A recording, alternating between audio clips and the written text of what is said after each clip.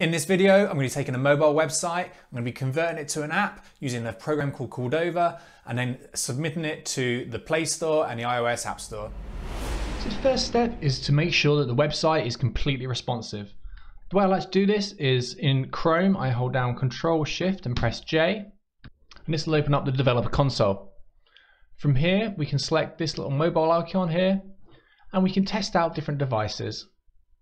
Here we've got the iPhone, iPhone X, Pixel 2 XL, and we can also rotate the device.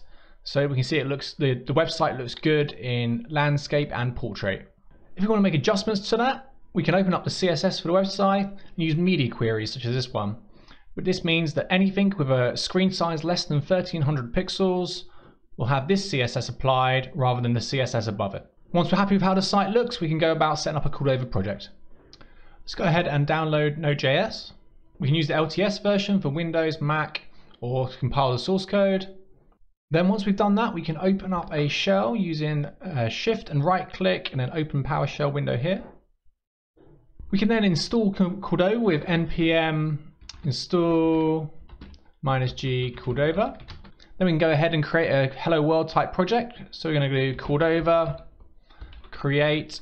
Then we're going to give it an app ID. The app ID should be a reverse domain name. So it should be like com, my domain or my company, and then the app. And then the name of it. Create a new project. So let's go into that. If we're going in the directory, we'll be able to see clearer. We've got a few files and a couple of directories here. We're going to add the platforms now as well. So I'm adding iOS and Android. Now we want to copy our website into this www folder. So this is where all our static HTML files are going to go. If you're using a WordPress site and you want to turn that into an app, then you'll need to add an additional step here and use a WordPress plugin to convert your website into a static HTML files and rather than dynamic PHP content. Let's start by editing this file here. So open this with code, then device is ready. I'm just going to change this to this is my app. Save that, try and build it. Cordova build Android. You can see we've been left with an app.debug.apk file here. We could copy this onto our mobile phone or Android phone and change the developer settings to allow unknown APK files to be installed. We could install that manually. The other thing we can do is plug in a USB lead between your phone and your laptop, and then you can debug actually on the laptop device while the app is running on the mobile and you don't have to copy files across. Once the phone's plugged in, we enable USB debugging on the developer settings. Then we run Cordova, run Android. What it's going to do is going to build out an APK and then it's going to run it on the device automatically. Now, while that's doing that, if we go across to Chrome, we can see we've got this Chrome inspect devices URL at the top. On the mobile device, the app is running. And in Chrome, we have this browser that we can inspect. If we click inspect here, we get a debugging window where we can interact with the app remotely. And we can also see any console errors. We can measure performance. You can see the text that we changed to this is my app is displayed here. The device ready event has been fired. You've got everything here you need to debug a application. The next step, once we finish debugging, is to build it out a release version. You can see that was successfully built. We can then go onto the developer account on the Google Play Store and upload our APK file for the app.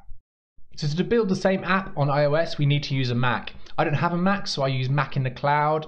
I currently use their pay-as-you-go plan where you just pay an hourly fee to use the Mac for developing. I think it's this one that I use. And what you end up with is a remote desktop which runs a Mac in a browser window on Windows like this. You've got a basic Mac setup. We've got a lot of the programs we need pre-installed here. So for example, we've got Xcode. So what I tend to do is zip up all these files and then I move that across to a cloud drive such as Google Drive or Dropbox, and then I download that on the Mac, open up in Xcode, and then use that to submit the app to the iOS App Store. The fees for getting on these developer projects for Android, I believe, is about $30, and for iOS, it's $100 for a personal account, but then there's some apps that you can't submit via a personal account, so it's $300 for a corporate account or an enterprise account. In much the same way as we submit the app to the Android Play Store, we submit the app to Apple's App Store, and it gets reviewed, and then it goes live on the site. Then to roll out updates, we make changes to the code, we compile and build the files with Cordova again and Xcode, then we resubmit them as an app update, and that gets rolled out automatically to anyone that's downloaded the app. Obviously, when you're developing for iOS and Android, you're very reliant on Apple and Google. You're within their company's ecosystems, and you have to do things the way they require you to do it. You don't have as much freedom as doing web development, where you can do pretty much whatever you like because you're not restricted to any one particular company. Having said that, I think Cordova is a great way to get started with building apps, and if you're coming from a web development background, then it's a great way to get your app onto the App Store, because all the code that you're using, you're already familiar with it. It's just HTML, JavaScript, and CSS, and then you're just converting that to an app using Cordova. Good luck turning your mobile websites into apps, and thank you for watching, and don't forget to hit the subscribe button. Thank you.